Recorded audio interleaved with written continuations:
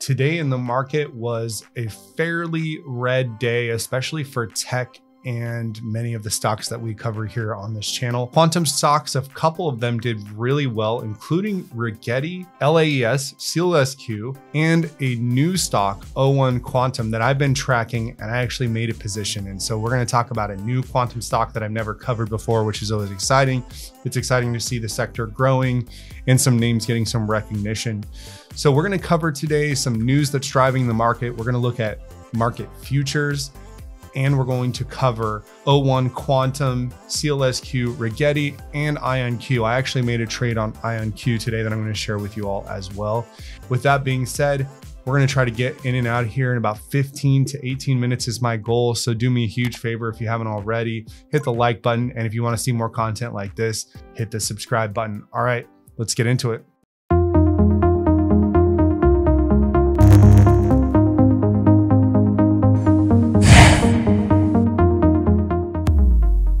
So taking a look at the stock heat map today, we can see Meta really dragged down the whole market.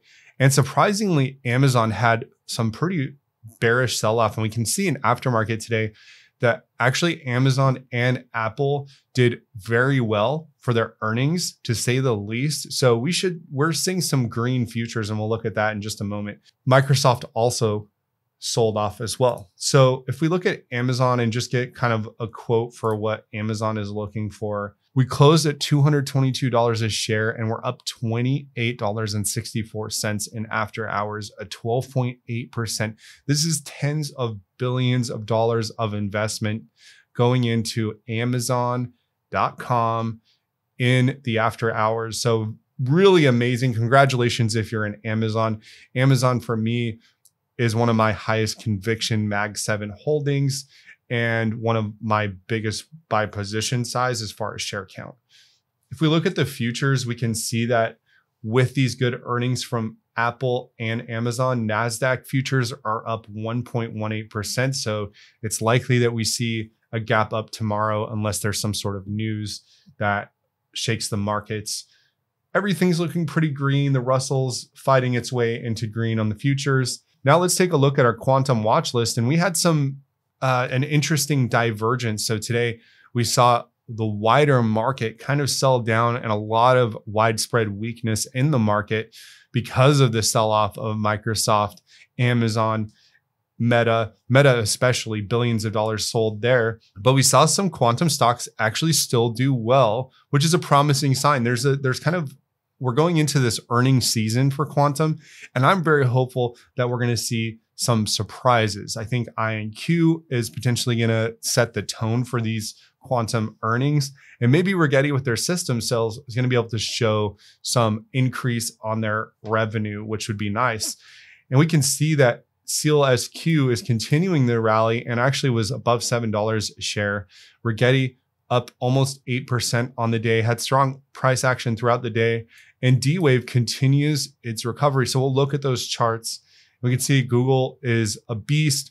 Remember, I put out a video on this channel when Google was $180 a share and said this was the most undervalued Mag 7 stock, and now it has increased $100 per share, and that wasn't too long ago. And IBM also doing well. Take a look at this other watch list. Not too much more going on here. We can see that UAV is a drone stock that I invest in, was up a little bit, but very much red down the board. So hopefully we get a strong Friday and a strong market. Now on this emerging quantum list that I have, we had O1 Quantum, ticker symbol OONEF, have a 25% day. And I actually have had a position since about 70 cents a share.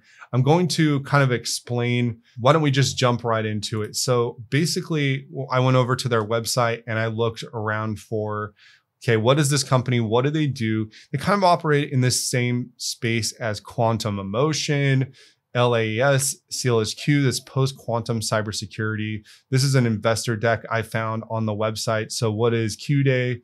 That's when quantum computers will crack current encryption methods. What separates O1 Quantum? 4 US patents, 2 granted and 2 pending. They have some different product lines. They're talking about some different partners that they have. I haven't really heard of any of these companies. This is a very, very small company. It's Canadian based. Let's get some more context. I actually ran this through Gemini. I like to use Gemini and GPT to kind of see how each model is developing.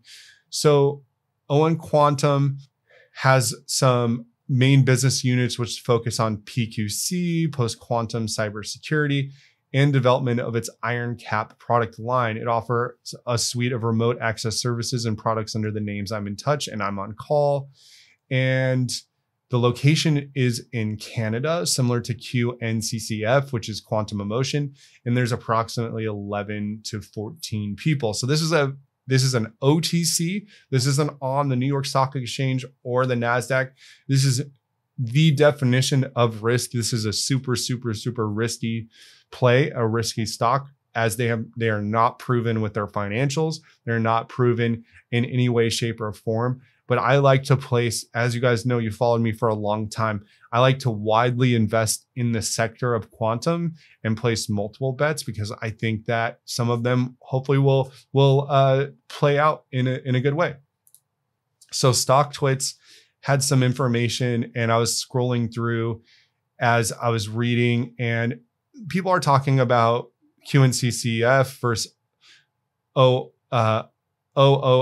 I'm not even used to saying that ticker symbol, but so one of these guys here this morning said, back in May, this little gem was trading around 13 cents. The steady accumulation has been impressive with very little volatility, something that's rare with sub-dollar stocks.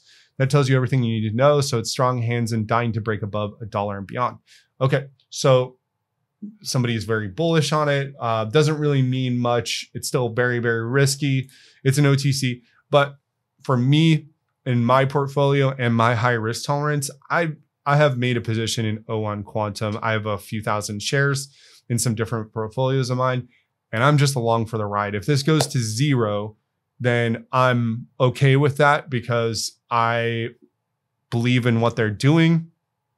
And I like kind of what I'm seeing as far as the price action. I took a look at their website. They are focusing on this post-quantum cybersecurity. It's just kind of a play within a play within a play, and maybe it doesn't work out. I just want to give a lot of disclaimers. When people watch these videos, I don't want them to go out and just like buy without thinking. You must do your own due diligence and research.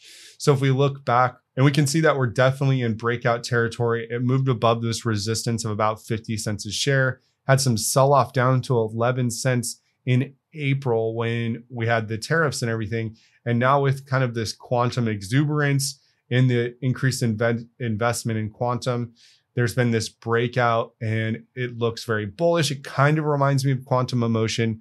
Maybe it follows a similar path. So can't put enough disclaimers on this. Be very careful with stocks like this, but I have made a position, and let's look at SEALSQ. All right, so SEALSQ had a 10% day in a very red market. Remember, if we look at that heat map again, not a lot of bullishness in the wider market, but SEALSQ is kind of in what could be a little bit of a coil here that's happening, where maybe LAES is wanting to kind of explode higher.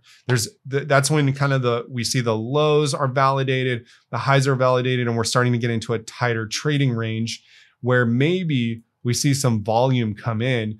And we know there's some good news coming for SEALSQ, at least according to Carlos and the interview I did with him on the channel. They're going to make some announcements in Las Vegas or officially release their chip. They're working on US partnerships. So I still think this is a pretty exciting stock. Of course, it carries risk.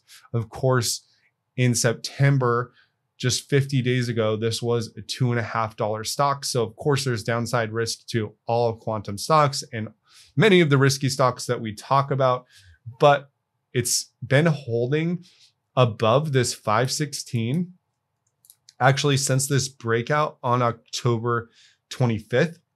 It got rejected off of 518. Excuse me. So this was October 7th and the breakout was on October 9th. So it's actually been holding above for the whole month of October above 5. So if you were early in SEALSQ, you got to be happy with that return because you've already got almost a double, if not a triple there. In fact, we can just measure that out. I want to remind investors, like 175% return. Think about how many years in VU or in the QQQ it would take to get a return like that. And that's the great thing about picking an individual stock, but also it can go the other direction really quickly. So you got to manage risk and set stop losses. And I sound kind of doom and gloom, but I just want to, in every video I make, when we're talking about, especially like riskier stocks like this, I just want to talk about the risk, because there has been downside. We did see, we're moving over to Rigetti now. I want to show you guys exactly what I'm talking about. So there, from Rigetti, in just a matter of 9 trading days, we moved down 40%. So we actually are seeing on the 4-hour candles some increased bullishness and some promising signs. I've been saying that it's kind of in this no man's land where there could be some kind of sell-off and reversal, and maybe it goes down further from here. But I'm actually starting to see, especially on this 4-hour, that Rigetti might be looking for a gap fill up to 46 and maybe up to 48.23. Those are numbers that are on watch for me. In a base case, I think we kind of just hang out between 40 and maybe 44, maybe 46. Again, we can kind of look to the left and see where previously Rigetti bonked its head on those 4-hour candles. And we can see 46 and 48.23 would definitely come into play. And it does look like we may have more bullishness in the wider market. So we'll see if that happens. In a bearish case, I would see us, we'd come back down and retest this 33.94 and stay below $40 a share. And finally, ionQ. So I'll talk to you about a play that I made today on ionQ. And this is an earnings play because earnings is coming up for ionQ very soon. In fact, I'll just pull that up here. So ionQ is reporting earnings on Wednesday, November 5th. And we've actually seen a pretty substantial fall from the top of the wick to the bottom of the wick, a 39% fall.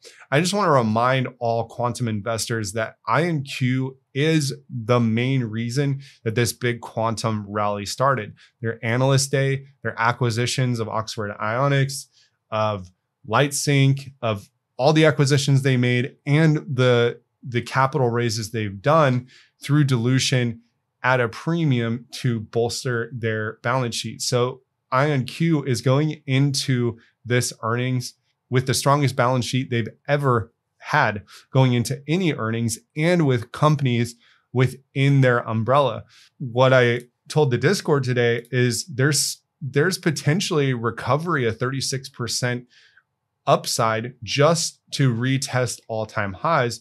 And I did give a price target earlier this year of ionQ at $100 a share. I still believe if they bring the goods, or if they continue on their technical milestones and their roadmap, that this company will become more and more value. So I actually purchased some common shares of ionQ today under $60. And I actually made a leverage play, a targeted play, $70 strike call option expiring next Friday. And what I'm hoping to do with that is capture some of the run up to earnings, the anticipation for earnings, and potentially hold some of those contracts through earnings if there's a recognition of revenue improvement or any other improvements they may talk about on their earnings call. So I'm really looking forward to ionQ. Quantum is a super exciting industry. There's been so many awesome stories. I'm really excited to share with you all that we have some exciting upcoming interviews here on the channel. So we're going to talk to the CEO of Quantum Emotion next Monday. I know a lot of you have been following the channel, are interested in Quantum Emotion, so we'll be talking to him. We're going to be talking to the CEO of Haiku. Haiku is a privately held company, but I want everyone to kind of like learn about the application layer. We already have an interview done with a company called Quantum Elements, which is a startup in California area. I just need to pull that together, and probably will be posting that sometime this weekend. So look out for that. And it's very informative, again, about the application layer and using AI and quantum. We also have a scheduled interview with the CEO of Inflection, currently trading under the ticker CCCX. If that SPAC merger is to work out, then Inflection would move into this CCCX ticker and take over the ticker symbol. And some traders are positioning themselves for that. So lots of excitement coming up, and we're even planning some other things. So I'm really excited to bring all of this information to you all. And thank you for following the channel, and we'll see you guys in the next one. I hope you really enjoyed that content. If you would like to support this YouTube channel, I have 3 different membership levels starting at $4.99 a month. They include Quantum Bull, Gold Bull, and Diamond Bull. Head over and click the plus button. You can learn more about these memberships and find out which one is right for you.